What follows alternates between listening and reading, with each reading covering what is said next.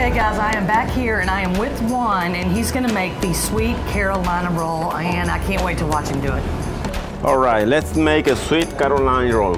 This is the most popular roll that we have for now at Tokyo.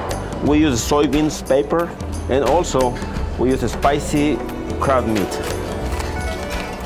on the outside, and inside we put a little bit tempura butter, crispy the fried chicken, and that's it. Those ingredients going inside. After we roll it, we cut it 10 pieces.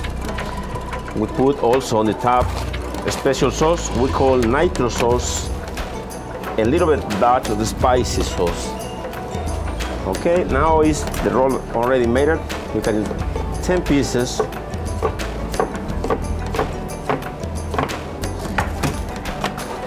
I already cut it. Then we set out on the plate. There you go.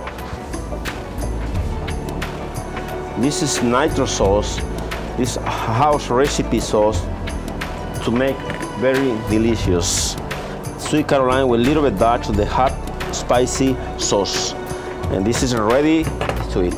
Sweet Carolina roll from the Tokyo for you guys. I hope you enjoy it.